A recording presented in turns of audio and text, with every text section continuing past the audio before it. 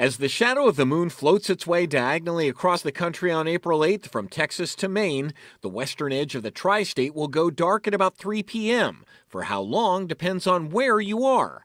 The shadow is 100 miles wide and will hit Oxford, Hamilton, Middletown, and Dayton, but only for a minute or so. If you want the maximum duration of darkness, which lasts about 4 minutes, you'll want to be in the center of the path, in towns like Richmond, Greenville, Piqua, Troy, and Sydney.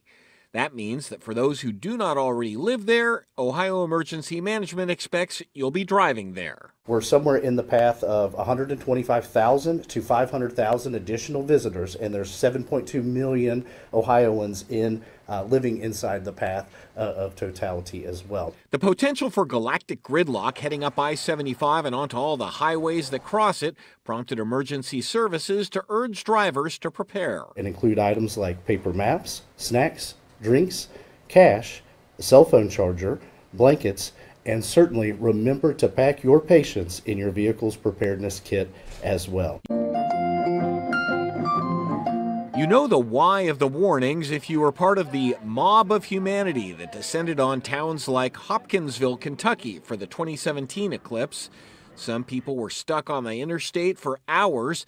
In the effort to avert that kind of chaos, the Highway Patrol is warning people to get to their viewing destinations early because stopping at the side of the road, especially the interstate, will cause problems. If you're stopping on the side of the road, we're going to issue citations. If you're pedestrian on the side of the highway, we're going to give you a citation. And ODOT says it would be a good idea to stick around for a while after the sun reappears. Once this eclipse is over, a lot of people are going to try to leave right at that moment. So the best thing people can do is maybe take an extra day, take some time so that they're not in the middle of that traffic rush. Perhaps catch some rays. After all, you'll already be wearing the glasses. David Winter, Local 12 News.